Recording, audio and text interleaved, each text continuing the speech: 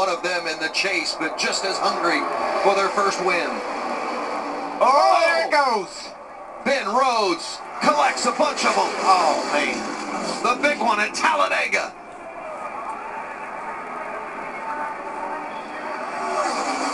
It's Hemric also involved in the bottom in the 19 truck. There's Daniel on the apron of the racetrack.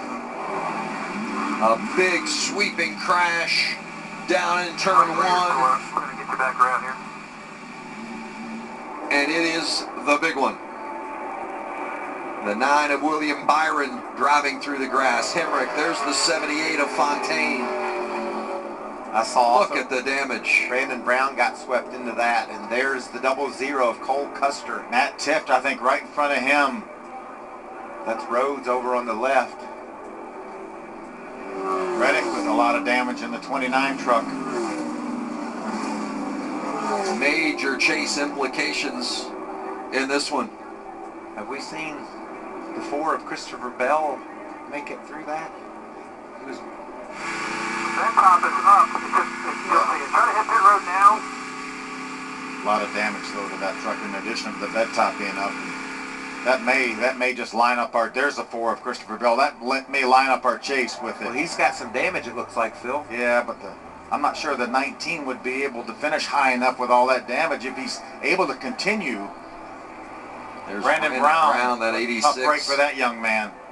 Had a good run going. How many times have we seen that scene right there at this place? Just big crashes that sweep guys into it, like Brandon Brown, who had such a great run going. Herbie? Yeah, a lot of damage. Also, we saw the 29 first, but the 9 of William Byron actually got through relatively unscathed, all things considered. They came down. He knew he flat spotted the tire, so you can see him working on some damage on the left rear, right in front of the left rear tire, so they're going to try to beat that out. Looks like they may have lost a brace right there holding that fender in, but all things considered, the left side, not terrible for the 9. Looks like he will at least be able to continue. Yeah, the rocker panel with a lot of damage to that truck. There's the 19 of Daniel Hemric as they try to make repairs to that truck. Well, the pit crew earning its keep today on that 19 team. They have been busy. They're getting a workout, aren't they? I'd rather have to fix the back than the front. They did an excellent job fixing the front, so maybe they get this back patched up. Maybe it isn't over, Phil. Yeah, maybe they have a quarter panel that they can attach to that truck. It's some semblance of aerodynamics back. Go, go, go, go. Let's get caught up. Doesn't want to lose a lap. Yeah, still on the lead lap. Great job by those guys. Wow.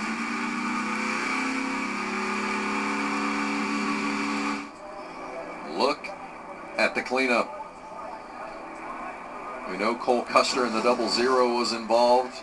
The 86 of Brandon Brown, the 41 of Rhodes, the second truck up there on the outside. That's where it all started. Looked like he might have got a shove from the 17 of Timothy Peters. Well, I talked about how he's able to push so well. That means he's always up against the truck in front of him, and there isn't any room for Timothy to push him and push him ahead because he's already bottomed out against the truck in front of him, caused him to go sideways. Look at all that sheet metal flying through the air and those trucks grinding to a stop. I'd mentioned Matt Tift was involved. He is not. Matt right now is in the second position. He got through that unscathed. The 5 of Korbin Forrister, the 05 of John Wes Townley. There's the the 07 of Cody Ware. You mentioned the 00 of Cole Custer, the 86 of Brandon Brown. Of course, Rhodes, heavy contact. Watch on the outside, second truck on the outside lane. Yeah, hard contact. 41 bounces off the wall into the 86 of Brandon Brown. What about Brandon up in the 6th spot in that truck? And great job by Rico Abreu and Tommy Joe Martin's the 44 truck getting by Rico in the 98. Well, Rico's dodged a bullet a couple of those accidents, hasn't he? He's seen it all today, Vince. Rico Abreu making his first start here at Talladega. Ooh, it looked like maybe Ben was going to the inside. At the same time, Timothy gave him a push, and it just went wrong. Look at Rico. Wow, how does he squeeze through there up to the high side on the side of Tommy Joe Martin? And he had to give Tommy Joe some room, too, and he did. Good job by both Martins and Abreu to get through that. Brandon Brown didn't have a chance. Sure did. Just victim of circumstances there for sure. Most of these guys had had nowhere to go, Vince. They just came along, and it happened so fast. The 41 bounces off that outside wall into Brandon Brown and just clogs up the racetrack. So just past the halfway mark, and major damage, multiple trucks, the chasers. It's been an eventful day for those 8 trying to advance to round 2. Remember, only 6 advanced to the second round of the playoffs, and already John Hunter Nemechek, we know he's eliminated with the engine problems early in the race. Look at Abreu and Tommy Joe Martin squeezed through there, and then late it looked like Austin Cindric was trying to thread the needle and didn't quite make it through there. That's where the damage out for William Byron came from. Watch it from the 19 of Hemric.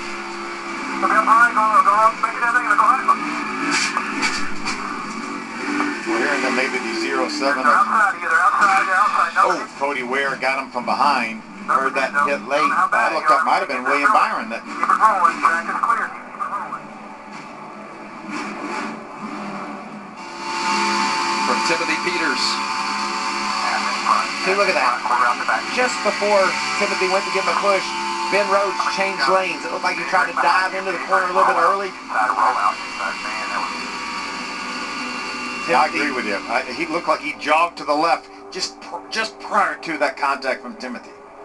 And watch him clip the 86 of Brandon Brown. Wow, that's a huge impact. Just tore the whole front end off that truck. There's so many just had nowhere to go, including the 5 of Forrister, the 05 of John Wes Townley. They just had nowhere to go. 000 of Cole Custer. Looks like they're welded together right here. They're going to come off the racetrack all together. And look at the 98 going by just on the bottom with the 44. Those 2 trucks somehow skate by on the low side, and then they have to drive abruptly to the top in order to miss another spinning truck. Great job by those 2 drivers. Yeah, I think they were actually making contact side by side there. 98 of Abreu and the 44 of Tommy Joe Martins. Tommy Joe said, Rico, I need a little bit of room here. Move up, bud.